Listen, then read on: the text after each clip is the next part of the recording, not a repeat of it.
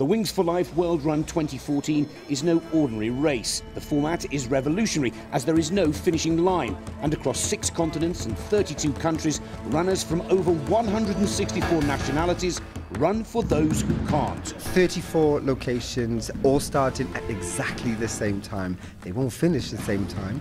I'm nervous but excited. I hope they are too.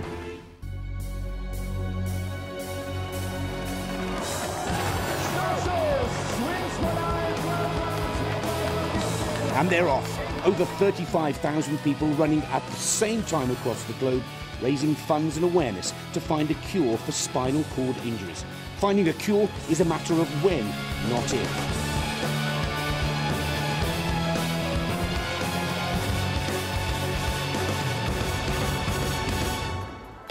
The catcher cars are unique to this competition. Runners set their own goal and attempt to stay ahead of the catcher car, starting 30 minutes after the runners have started around the world. Each hour the car's speeds increases. The goal for the athlete is to run the furthest distance, but once passed by the catcher car, their race is over and their distance marks their final position and world ranking.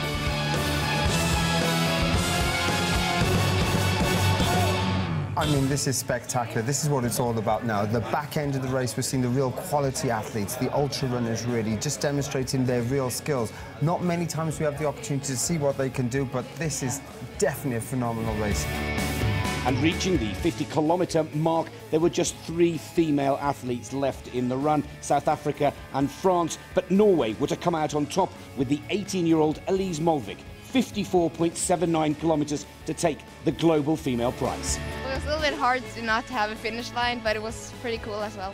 At the 70-kilometre mark, the catcher car starts to reel in the elite athletes in the men's competition.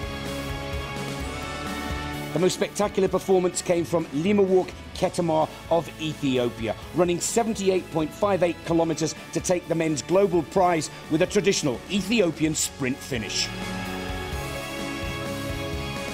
It was a very nice race. Yeah, I'm very happy. The Wings for Life World Run will be back again, May the 3rd, 2015.